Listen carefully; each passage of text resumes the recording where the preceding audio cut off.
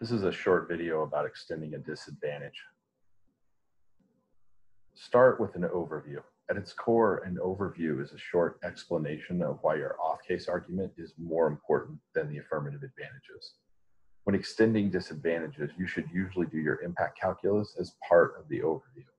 The most common impact calculus arguments are impact outweighs, i.e., the impact to your disadvantage is bigger than the app advantage. Second, your impact is faster or has a better time frame. Third, your impact is more likely or has a greater probability of happening than the app advantages. Disadvantage turns the case, i.e., the problems the affirmative thinks they solve will actually be made worse. If you're trying to extend a DA in 4 minutes, your overview should be no more than a minute. And even if you're going to use 8 minutes, the overview shouldn't be longer than 2 minutes. After the overview, you should start line by line. Line by line means answering the 2AC arguments in the order they were made. If you're doing line by line, you should constantly hear yourself saying, they said X, but, and then you make your arguments.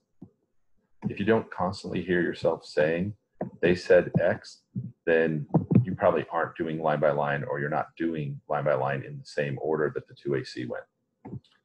When doing line by line, try to follow the rule of 3 to 1. The rule of 3 to 1 encapsulates the idea that for every 2AC argument, the negative block should try to make at least 3 responses.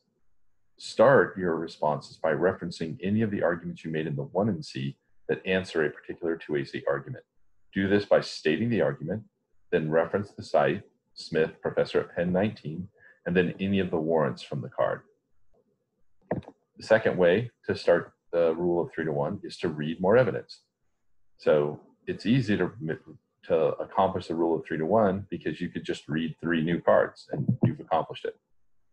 The third thing that you can do when trying to make at least 3 arguments in response to every 2AC argument is to make comparisons between your evidence and your opponent's evidence, i.e., give reasons why your evidence is better than any evidence your opponents have read about this particular point. The most common comparisons are, first, warrants. This is usually the best. Specific arguments or data listed in your evidence. Second, qualifications. If you have an author or your author is quoting someone that's highly qualified, you want to make reference to that, particularly when your opponent's evidence isn't qualified. Third, recency. This is the easiest one, but usually the weakest. To make this one valuable, you have to be able to explain why recency matters.